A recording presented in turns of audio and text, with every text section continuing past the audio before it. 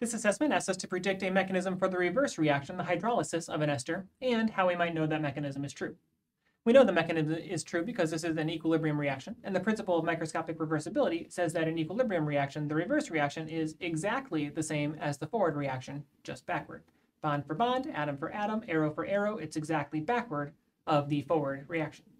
So if we start with our ester, water, and sulfuric acid, the first step of this mechanism will be the protonation of water by sulfuric acid to form H3O+.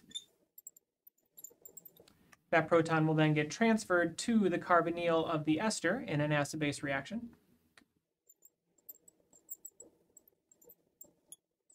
This ester is now nucleophilic, exceptionally nucleophilic, even towards weak nucleophiles like water. So water can attack at this point.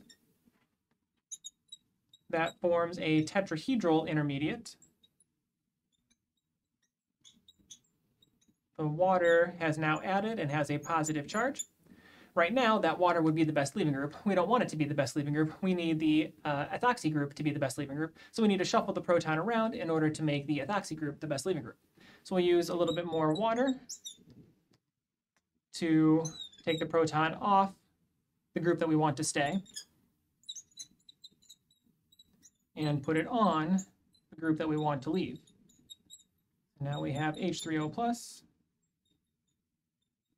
And then we can transfer that proton to the oxygen of the ethoxy group.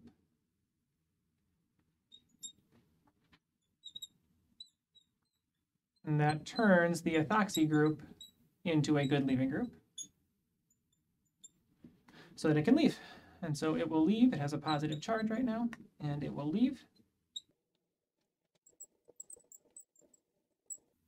It forms a carbocation intermediate, and we'll use a little bit more water to remove this hydrogen, to reform the carbonyl, and form our final product. This forms the carboxylic acid product as a result of the hydrolysis of this ester. This is the mechanism for the hydrolysis of the ester.